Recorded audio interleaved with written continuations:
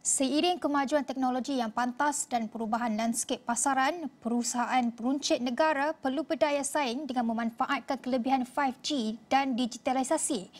Menurut Menteri Digital Gobind Singh, perusahaan mikro, kecil dan sederhana PMKS menyerap sebanyak 7.6 juta pekerja dan menyumbang 38% atau kira-kira 580 bilion ringgit kepada produk domestik kasar GDP negara.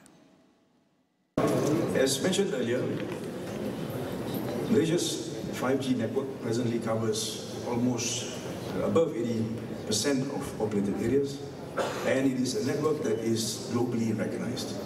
It's recognized being one of the fastest, the best in the region, and it has helped improve overall mobile internet experience for Malaysians. Now, for MSMEs, 5G adoption translates into a better selling and buying experience. In return, it also ensures better customer satisfaction and greater financial returns for the sellers.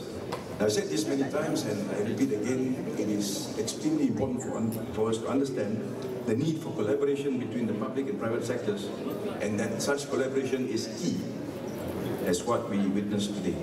And I hope to see more of such initiatives in future.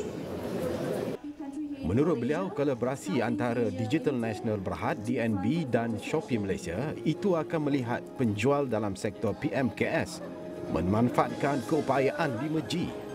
Usahawan di dagang Malaysia tidak kira besar atau kecil harus kekal kompetitif, terutamanya dengan teknologi yang semakin pesat dalam pasaran.